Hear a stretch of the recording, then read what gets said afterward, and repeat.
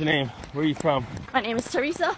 Most people call me T, and I'm from New York, but I live in Dallas now. Yes, Dallas, Texas. That's right. Played basketball my whole life. Played in high school. Played in college.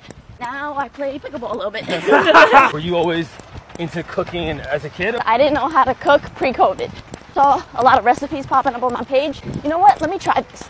You the type that like follows recipes by the T? No pun intended. Nah. Alright, so you kind of customize it. Nah, yeah. Okay. I add my own spice. Favorite dish you like to make? I love making spicy rigatoni with a nice reverse sear ribeye and broccolini fire. Talk about being a creator. Being a creator is honestly running a business. I don't feel like I'm super creative. I think that's more Zach. Everything that happens behind the scenes, like that's all me. Yeah, leaving corporate America. Yeah. Talk about like that transition for you. Went to college for 4 years, got my master's, was gonna go the whole CPA route. I worked 6 months in corporate at EY. For that, I was done. I was like, this is not for me. The life that I have